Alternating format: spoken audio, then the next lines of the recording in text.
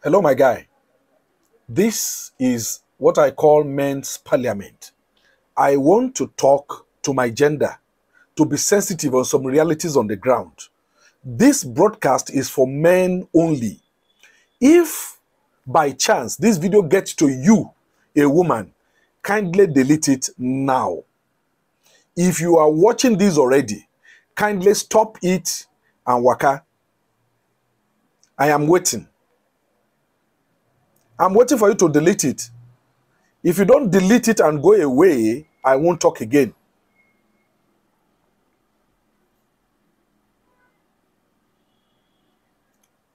Have they gone? Okay. All women have gone. Ah, beautiful. Beautiful. This is good. Now, guys, let's talk. This, as I said earlier, is men's parliament. No woman is watching, so I'll be very free to talk to you on some realities on ground. Let women day their day, and we guys, we will day our day. My guy, in these few years I have spent on this terrestrial divide, I have seen how life treats us men. I mean, some of us, not all. Some of us, especially in our old age. I have seen men work, labor, and sweat throughout their youthful lives on their wives, their children, and I have seen how many men, not all, as I said earlier, ended up either out of their carelessness or conspiracy of women and their children who are involved in this equation. Let me start this narrative with one old story I'm sure many of you must have heard. The story of how we men are often unappreciated by our children. A child requested of his dad 10,000 naira. Then the father inquired about the purpose. What do you need the money for? After a thoughtful consideration, the father promised to provide the amount of money the next morning before heading to work.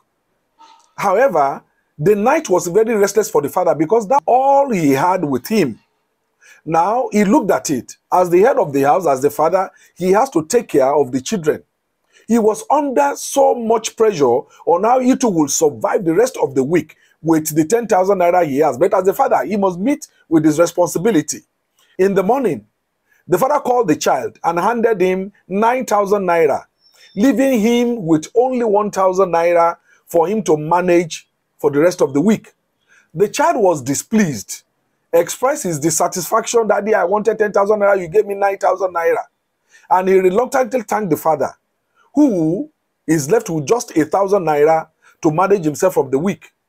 Observing the situation from one corner, the mother called the child, invited him to her room, and provided him with the balance of 1,000 naira. The son became very happy immediately. And he was smiling all over the place. Oh, I have the best mother in the world. I have the best mother in the world. She gave me the money. He did not remember that the father coughed out 9,000 naira. This is how most children treat their father. They don't see their contribution. The son went on the social media. I have the best mother in the world. My mommy, oh, wapelaye. This is the way they treat fathers. Meanwhile, the father ventured out with only 1,000 naira. The father persevered throughout the day while the son was celebrating his mother on the social media. These are some of the challenges we fathers will go through. This is men's parliament. I hope there's no woman watching us. Now, let me go deeper in this narrative. My guy, as you work hard to train your children and make your wife proud, don't forget to take care of yourself. Don't forget to have something for yourself for your old age. May you not be begging your children to eat in your old age. Remember, women can be jumping from one son's house to another's daughter's house. Not so for men. Men don't do omugo. Can I tell you a truth? You are a stranger in that family you call yours today. That house you struggle to build is not yours.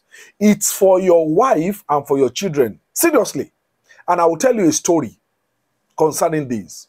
A friend sent me this story some time ago. Let me quote him here. My grandfather told me that a married man is like a tractor that builds a road, does it very nicely.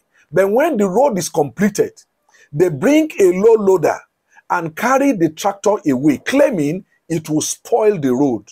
That tractor is never allowed to step on that road it built. Same is the case for we married men.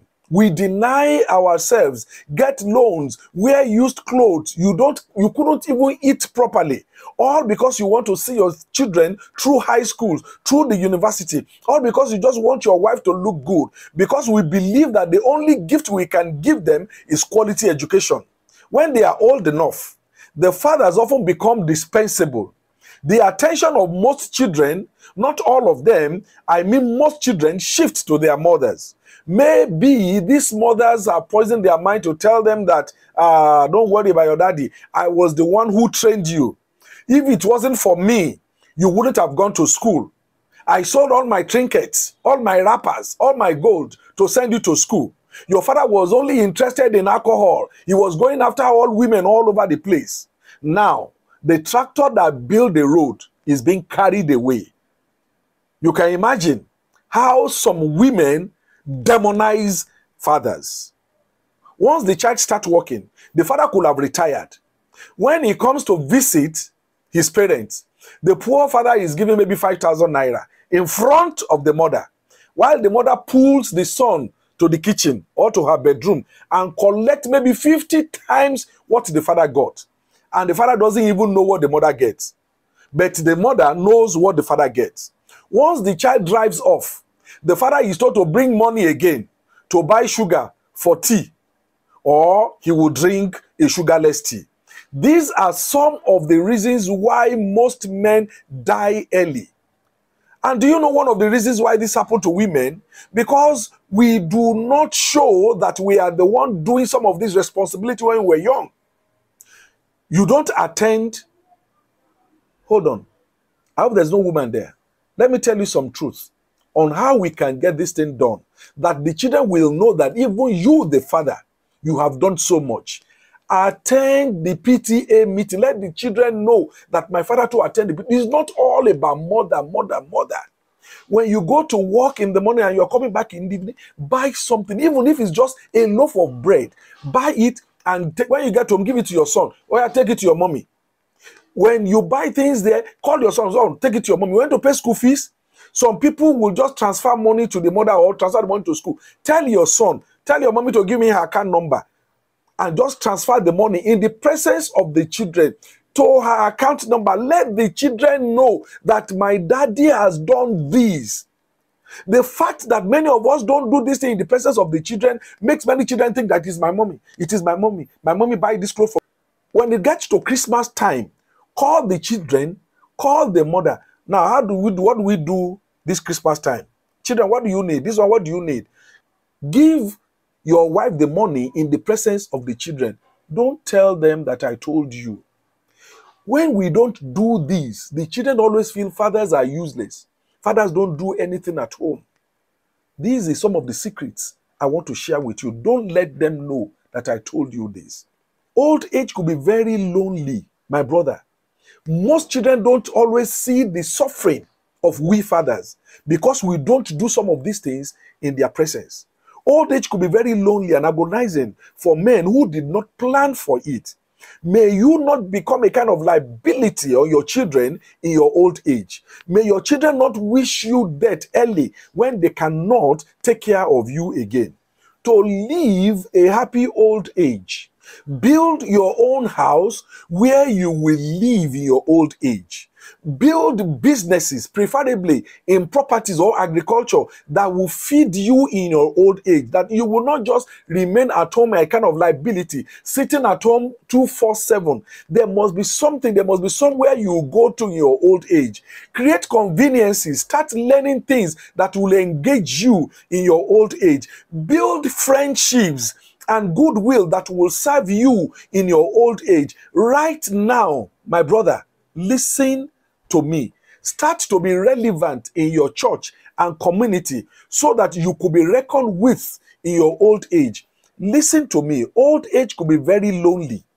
An old age without money in your pocket is a slow, agonizing death sentence. Be warned. It is easy for women to jump from one son's house to another. You cannot do that. You cannot do that. Take care of yourself. Take care of yourself. I warn you. This is men's parliament. Don't share this video with any woman. I warn you. You know what we are doing? Mentoring masterclass for men only. Thank you. Bye.